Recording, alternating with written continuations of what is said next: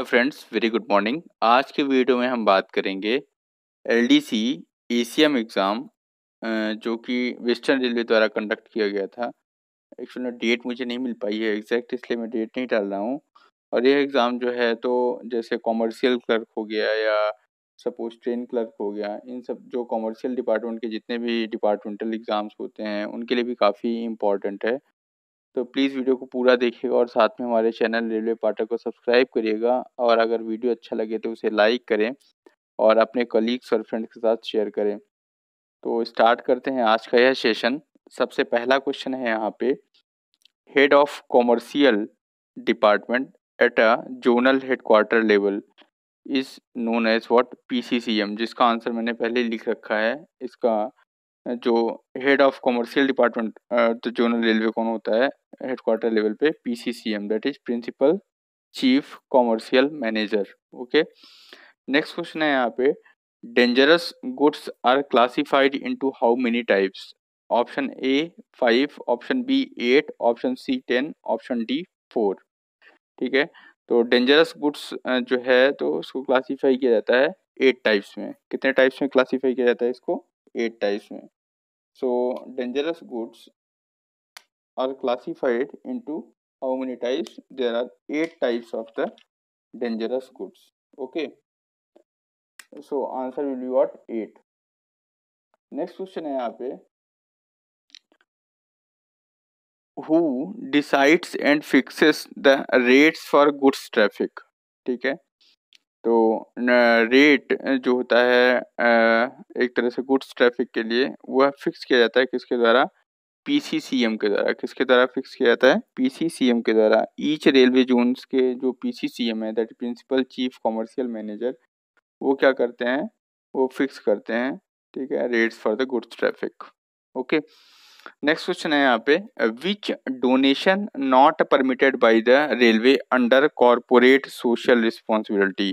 ये बहुत ही important term है, की टर्म है, ठीक है, कॉर्पोरेट सोशल रिस्पॉन्सिबिलिटी, जिसको हम शॉर्ट में सीएसआर भी बोलते हैं। ठीक है, तो ऐसे कंपनीज एक्ट, आपने पता होगा आपको, कंपनीज एक्ट 2013 है, जिसके तहत किया गया है एक तरह से कि कॉरपोरेट्स के लिए, ऐसे कॉरपोरेट्स जिनका नेट वर्थ जो है वह 500 करोड़ से ज़्यादा है या टर्नओवर जो है वह मोर देन 1000 करोड़ है और नेट प्रॉफिट जो है वह मोर देन 5 करोड़ है, तो उनको एक तरह से जो है तो अपने जो पिछले 3 साल का, that is what they have to require to spend 2% of their average profit of the previous 3 years. ठीक है, तो जो उनका एवरेज प्रॉफिट है पिछले 3 साल का, उसका 2% जो है, तो उस प्रॉफिट का 2% जो है तो हर एक साल उन्हें सीएसआर पर खर्च करना होता है। ठीक है, हर साल जो है, हर ईयर, हर वर्ष उन्हें जो है सीएसआर पर खर्च करना होता है। एक बार फिर से मैं रिपीट कर देता हूँ यहाँ पे, जिनका नेट वर्थ या जिनका नेट टर्नओवर या जिनका नेट प्रॉफिट जो है मोर देन 5 करोड़ है, बताया मैंने आपको।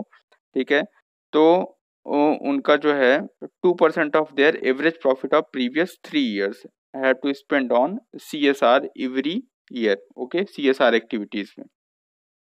अब सीएसआर एक्टिविटीज होती क्या हैं? गवर्नमेंट ने बहुत सारी एक्टिविटीज को नोटिफाई कर रखा है सीएसआर के रूप में। जैसे मैं कुछ एक्टिविटीज की अगर बात करूँ तो जैसे स्लम एरिया हो गया, जो झुग्गी झोपड़ी जैसे हो गया, तो स्लम एरिया का डेवलपमेंट करना हो गया, या रूरल डेवलपमेंट करना हो गया, रूरल डेवलपमेंट प्रोजेक्ट हो गए जैसे। ठीक है, हंगर पुअर्टी या माल न्यूट्रिशन को इरेडिकेट करने का प्रोजेक्ट हो गया। ठीक है, या एजुकेशन को प्रमोट कर रहे हैं। ठीक है, जेंडर इक्वलिटी को प्रमोट कर रहे हैं। ठीक है, डिसेबल्ड को लेके आप उनका जो है तो अपलिफ्टमेंट कर रहे हैं।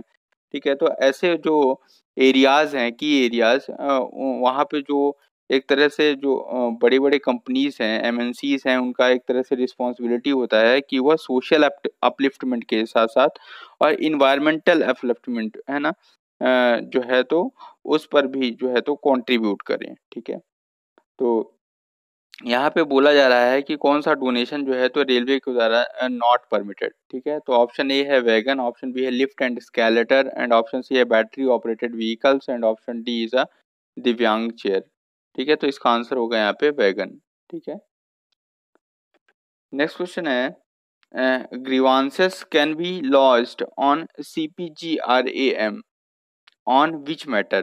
ठीक है, ये भी काफी इंपॉर्टेंट टर्म है CPGRAM। इसका फुल फॉर्म सबसे पहले जान लीजिए। CPGRAM that is centralised public grievance redressal and monitoring system.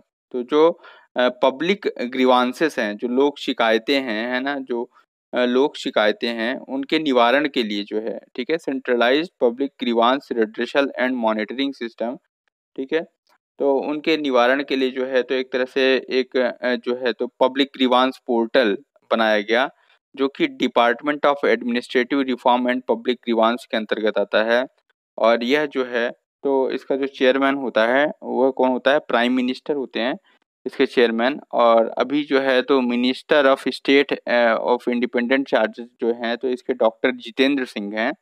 ठीक है, इसके बाद अगर हम बात करें यहाँ पे तो जो ग्रीवांसेस हैं यहाँ पे, तो अगर आपके साथ कोई भी ऐसा जो गवर्नमेंट ऑर्गेनाइजेशंस हैं जिसको लेकर आपको शिकायत है, तो उसके ग्रीवांसेस आपको जो है तो उसके रिड्रेसल के लिए आप इस पे जो है PM ग्रीवांस पे या जो PG पोर्टल है उस पे आप अपनी शिकायतों को दर्ज करा सकते हैं। और विद इन 60 डेज, ठीक है, इसके लिए टाइम लिमिट जो है तो 60 डेज के अंदर जो है तो आपका ग्रीवांस को रिड्रेस करने का मैकेनिज्म रखा गया है। तो इसके लिए जो टाइम लिमिट है 60 डेज है, इसको भी ध्यान रखिएगा आप। ठीक है, और इसके अंदर जो है तो कुछ मैटर्स हैं जो कि इसके अंतर्गत नहीं आते हैं। ठीक है, that matters been notified as judgement given by any courts. ठीक है, इसके अंतर्गत जो है तो judgement given by any courts ये नहीं आता है। पर्सनल एंड फैमिली मैटर्स भी नहीं आते हैं। पर्सनल एंड फैमिली डिस्प्यूट्स हो गए जैसे बहुत सारा, तो वो सब नहीं आते हैं। RTI मैटर्स भी इसके अंतर्गत नहीं आते हैं। और ऐसे मैटर्स जो कि किसी देश, जो अपने भारत देश की एकता और अखंडता को खंडित करता हो, that is what anything that impact the territorial integrity of the country और फ्रेंडली रिलेशन। ठीक है, जो मित्र देशों के साथ फ्रेंडली रिलेशंस हैं या आजू बाजू कंट्री के साथ, तो उनको अगर हैम्पर करता हो तो ऐसे ग्रीवांसेस को भी यहाँ पे रिड्रेस नहीं किया जाएगा। ठीक है, तो इस तरह से grievances can be lodged on CPGRM on which matter. So judgement given by any court, इसको नहीं, गलत है। पर्सनल एंड फैमिली मैटर्स ये भी गलत है, इसको भी रिड्रेस नहीं किया जाएगा। RTI मैटर्स इसको भी रिड्रेस नहीं किया जाएगा। तो इसका आंसर क्या होगा? D. It's answer will be D. It's answer will be D, that is none. Okay, next है बंधन express run between India and dash dash which country. सो बंधन एक्सप्रेस को जो है तो एक तरह से इंटरनेशनल ट्रेन का तमगा दे दिया गया है।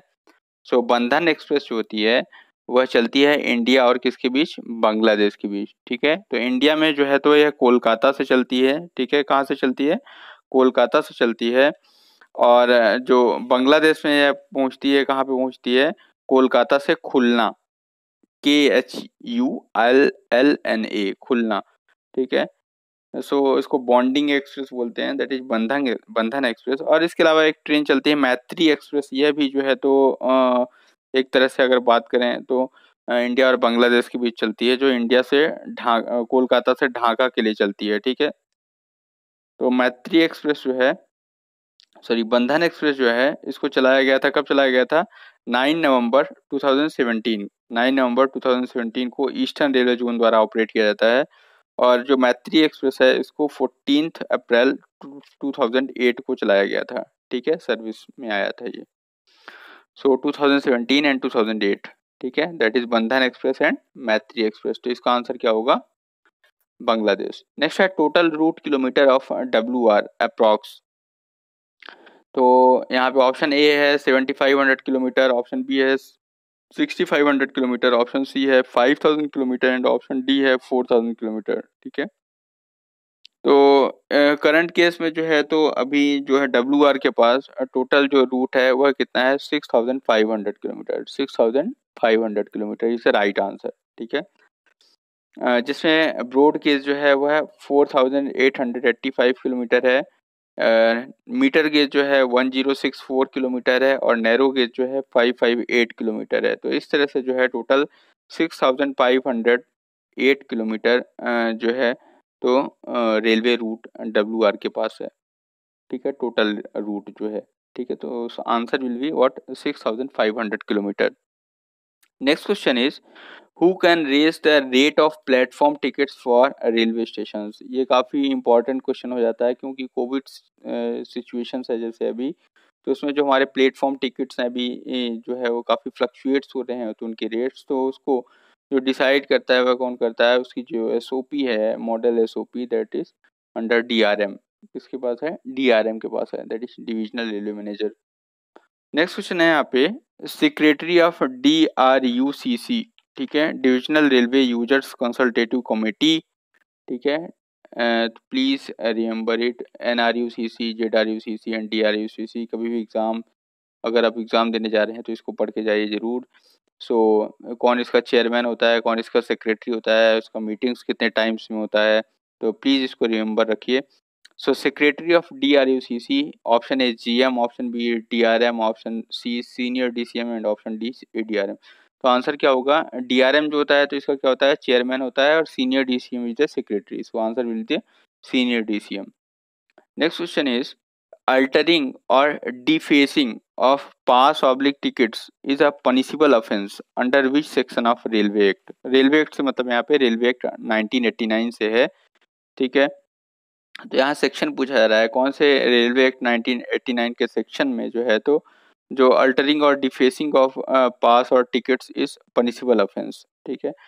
Option A section 53, option B section 55, option C section 157 and option D section 158। तो इसका आंसर क्या होगा यहाँ पे? Section 157। Section 157 that is what altering the pass is a punishable offence, okay. पास को अल्टर नहीं करना है अपने, ठीक है। सेक्शन 156 की अगर बात करें तो यहाँ पे जैसे ट्रेवलिंग ऑन रूफ और स्टेप और इंजन, है ना, जो भी एक तरह से रूफ जो है उस पर ट्रेवल करना हो गया, या जो स्टेप्स होते हैं, सीढ़ियाँ, उन पर ट्रेवल करना हो गया, इंजन पर ट्रेवल करना हो गया, तो that is punishable offence, okay. So section 156 उसके लिए होता है।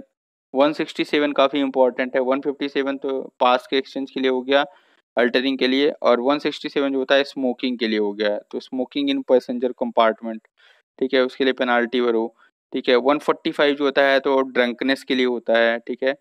और एक तरह से अगर बोले 142 जो होता है तो penalty for transfer of tickets, transfer of tickets के लिए जो होता है 142 होता है। 146 किसके लिए होता है? That is obstructing the railway servants in his duty. ये भी काफ़ी इंपॉर्टेंट है, 146 को भी रिमेंबर रखिएगा, कई बार एग्जाम में पूछ दिया जा सकता है कि 146 section under railway act 1989 for which matter.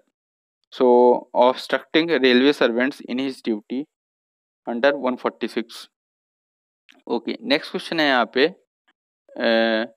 whose sanction is required for providing a new UTS unreserved ticketing system और पैसेंजर रिजर्वेशन सिस्टम। UTS और PRS अगर नया इस्टेब्लिश करना है तो यहाँ पे तो किसका सैंक्शन चाहिए? Option A DRM, option B PCCM, option C PCOM और ऑप्शन डी जो सीनियर DOM, ठीक है। तो इसका आंसर क्या होगा यहाँ पे? DRM is the right answer, divisional railway manager is the right answer, ठीक है। सो नेक्स्ट क्वेश्चन है यहाँ पे full form of with the financial concurrence DRM has the power to sanctions, okay. Model SOP 2018 के अनुसार यह जो है आंसर होगा यहाँ पे, ठीक है। फुल फॉर्म ऑफ CRIS के बारे में अगर बात करें यहाँ पे, CRIS का जो है काफ़ी इंपॉर्टेंट रोल है यहाँ पे, that is centre for railway information system, centre for railway information system. So very important है, centre for railway information system, information system is the right answer. So full form of CRIS is centre for railway information system, okay. Next question है यहाँ पे first किसान rail रैन between. पिछले video में मैंने इसको discuss करा था। तो जो फर्स्ट किसान रेल है वह चलाई गई थी देवलाली, कहाँ से? Deolali Nashik, Deolali Nashik to what? Danapur Bihar, Danapur Bihar. Please remember it, ये काफ़ी इम्पोर्टेंट है कि पहली जो श्रमिक स्पेशल है, पहली किसान रेल है, कहाँ से कहाँ के बीच चलाई गई थी। ठीक है। सो नेक्स्ट क्वेश्चन है यहाँ पे, Asian games are normally held in every how many years. यहाँ पे पूछा गया है एशियन गेम्स के बारे में। तो एशियन गेम्स जो है बेसिकली वह हर एक 4 ईयर में रिपीट होता है। ठीक है, हर एक 4 ईयर में रिपीट होता है। जैसे अभी 2018 का जो नेशनल गेम्स हुआ था वह कहाँ पे हुआ था? जकार्ता पलेमबर्ग इंडोनेशिया में हुआ था। ठीक है, जकार्ता पलेमबर्ग इंडोनेशिया। ठीक है, इंडोनेशिया की कैपिटल है जकार्ता। ठीक है, 2022 का जो एशियन गेम्स होना है वह कहाँ होगा? हांगजू चाइना में होगा, हैंगजाऊ चाइना। ठीक है, 2026 का जो एशियन गेम्स होना है वह कहाँ होना है? आईची नागोया जापान। ठीक है, आईची नागोया जापान में होना है। ठीक है, नागोया प्रोटोकॉल अगर आपने सुना होगा, Nagoya protocol is related to ozone depletion. ठीक है, नागोया एक जगह है जापान में। नेक्स्ट है यहाँ पे longest rail bridge in India. तो रेलवे ब्रिज की अगर बात करें यहाँ पे लॉन्गेस्ट रेलवे ब्रिज की, तो बोगी बील ब्रिज जो है, बोगी बील ब्रिज, वह कहाँ पे है? In the Assam, in the state of Assam. ठीक है, यह बेसिकली जो है तो longest rail cum road bridge है। ठीक है, जो कि कनेक्ट करता है धेमाजी, दो डिस्ट्रिक्ट जो हैं तो धेमाजी को जो है तो कनेक्ट करता है, किससे? डिब्रूगढ़ से कनेक्ट करता है। तो धेमाजी और डिब्रूगढ़ के बीच में जो है तो यह 4.94 kilometre, 4.94 kilometre longest railway bridge है। 4.94 किलोमीटर धेमाजी टू डिब्रूगढ़। ठीक है, इसके अलावा अगर हम बात करें यहाँ पे नेहरू सेतु की, तो नेहरू सेतु जो है यह कहाँ पे है? सोन रिवर पे है, बिहार में है। कहाँ है? बिहार में है, सोन रिवर पे है। ठीक है, और इसका जो लेंथ है यह 3 किलोमीटर का है। नेहरू सेतु जो है 3 किलोमीटर का है, सोन रिवर पे है, बिहार में। इसके बाद बेम्बानद जो रेलवे ब्रिज है, बेम्बानद रेल ब्रिज, यह बेसिकली कोच्चि केरला में है। ये कहाँ है? केरला में है, that is lie in Kerala state, Kochi, Kochi Kerala. और बोगी बिल ब्रिज के पहले जो है ये बेम्बानद जो है तो लॉन्गेस्ट रेल ब्रिज हुआ करता था। तो यह अभी जो है करंट में यह सेकंड लॉन्गेस्ट रेल ब्रिज है, जो कि बेम्बानद रिवर पे है, बेम्बानद रिवर पे है। और यह कनेक्ट करता है एडापल्ली डिस्ट्रिक्ट और वल्लारपदम। ठीक है, एडापल्ली डिस्ट्रिक्ट और वल्लारपदम को कनेक्ट करता है आपस में। ठीक है, और इसकी जो डिस्टेंस है इस केस में दैट इज 4.62 किलोमीटर। कितना है अभी? 4.62 किलोमीटर। ठीक है, तो ज़्यादा डिस्टेंस का फर्क नहीं है यहाँ पे, 4.94 और 4.62 किलोमीटर। ठीक है, तो इस तरह से जो है तो हमने टोटल 15 मिनट्स में टोटल 15 क्वेश्चंस देखे। तो प्लीज़ वीडियो को पूरा देखिएगा, क्योंकि एक एक क्वेश्चन जो है काफ़ी इंपॉर्टेंट है यहाँ पे एग्जाम्स को क्लियर करने के लिए। हर एक क्वेश्चन का अपना एक इम्पोर्टेंस है। Thanks for watching, have a good day.